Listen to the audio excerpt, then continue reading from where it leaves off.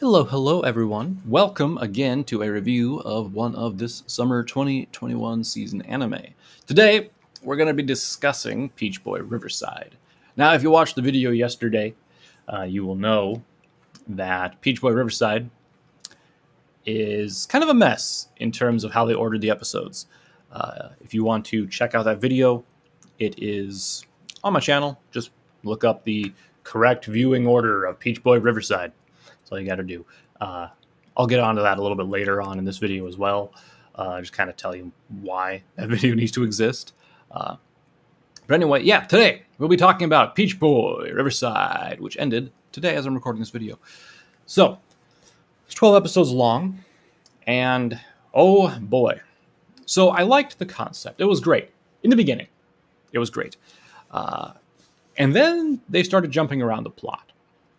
And by jumping around the plot, I mean, like, I actually went ahead and got, like, a list going of the chronological viewing order for this show.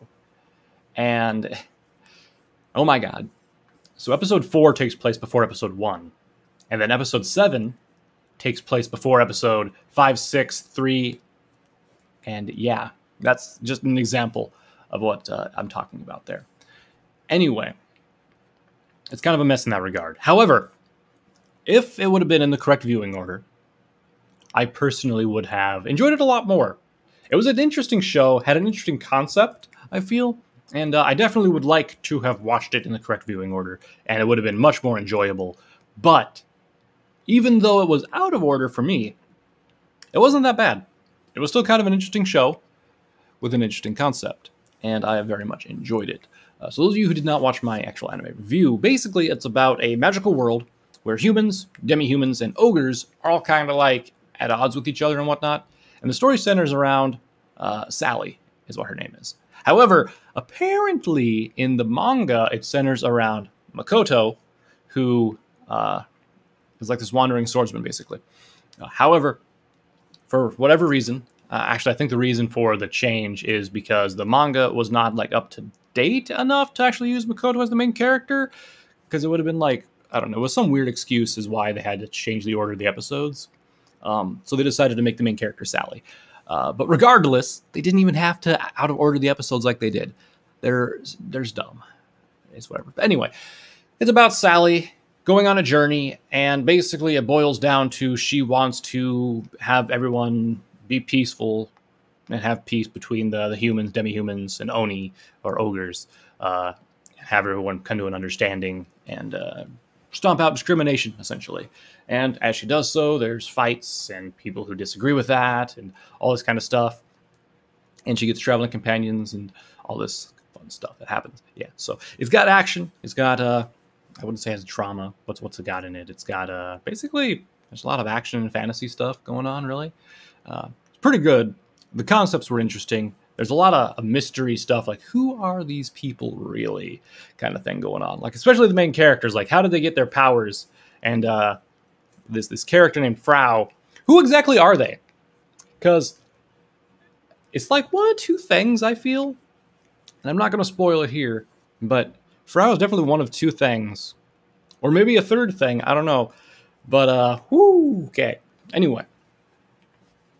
Some of the characters are also just like, what is your goal? So it's like, I'm curious about it. However, because of the way they ordered the episodes, if they do the same thing in a second season, if it gets a second season, because I'm sure there's going to be a lot of negativity about the way that they decided to handle the rollout of the episodes. So they might have not get a second season on this. Not only that, but I think since the manga it wasn't far enough for them to have Makoto as the main character, it's not going to get a second season for a very long time. At least. That's my thoughts. But if they do out of order the second season, if there is one, I will more than likely not watch it. Because it's annoying for it to be out of order when it does not need to be.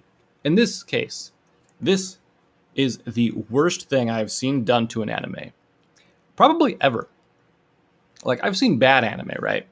But this is a good anime that they took and they just fucked it up by butchering the order of the episodes. And it's jacked. is not cool. Because you have characters who get introduced in episodes after they've already been part of the show. So like they'll be traveling with someone or interacting with them like they've known them for a while. And then a couple episodes later, they'll meet the person. And it's not in like a flashback. It's like, no, it's like this is just a thing that happened. So it makes no sense. Like after the first 4 episodes, I was like, huh, is the website messed up and like or airing them out of order? So I looked it up and I was like, nope. There was a news article on it and everything about, yeah, so this the director or whoever it was, they decided that the best viewing order for this would be this because they want to make Sally the main character, not Makoto, which is stupid. Because even if the episodes are in the correct order, it still centers around Sally. Because Makoto is barely in the goddamn show at all. He shows up like maybe 5 times. But, my God. What an excuse to make just a bad, horrible decision. Yeah. So that's basically Peach Boy Riverside in like a nutshell about all that. I did like the action and fighting and all that kind of stuff. I did like the basic concept and the plot of it. However, what really kills it is the out-of-order episodes. That's really all there is to it. It would definitely achieve higher and be a lot more memorable on my anime lists if it wasn't out of order. But thanks to my previous video about the correct viewing order of Peach Boy Riverside, you can save yourself some agony by watching it in the correct order that it should be in. So go ahead and check out that video. It's like 6 minutes long. However, the only thing that you really need to do is open the video, look at the description, and I have all of the stuff listed there in the exact order you need to watch it in. So the hardest part for you will be not just clicking the next button when the episode ends, but opening it up the whole thing and clicking on the next episode correctly. That'll be the hardest thing. But yeah, definitely check it out in the order it's meant to be in my opinion.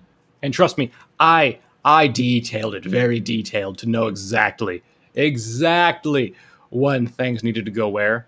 Because I made sure on my list here to mark out, okay, this is what happens at the beginning, this is what happens in the middle, this is what happens in the end. So then it was just a matter of patching which ones go where together. The only one that was kind of iffy was episode number 9. However, I decided not to put episode 9 first, even though it kind of takes place before everything, because it's a flashback and you can tell because of the ending. And what happens on the previous episode as well. So, that's everything I have for Peach Boy Riverside, y'all. Like I said, check it out in the correct viewing order, of course. And that'll wrap things up for me. We're really getting down into the final episodes of seasons here. So, we'll be seeing more of these videos coming out. And I hope you all are enjoying the like single video things, rather than like the 1 to 2 hour videos I've been doing about just rambling about all the anime at the same time, unnecessarily long. So I feel like this is a little bit better for me because I'm not killing my voice with an hour of talking, and I can actually just focus in on one specific episode. And if there's more stuff I want to talk about, I can actually do it. So I'm going to wrap things up here, everyone. Thank you all for watching. Until next time, bye for now.